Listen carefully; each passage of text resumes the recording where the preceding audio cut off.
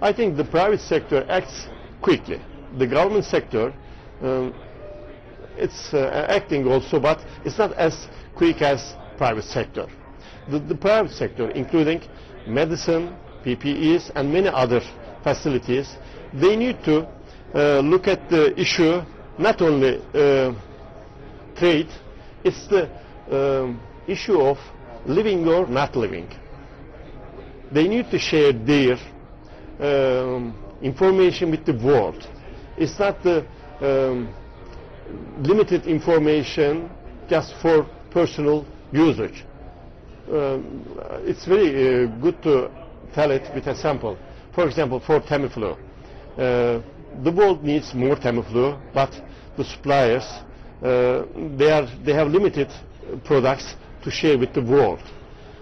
I think they have to produce more Tamiflus, or they have to share their knowledge with other companies to produce other drugs to supply the world's necessity. Life has no reset button. Think safety.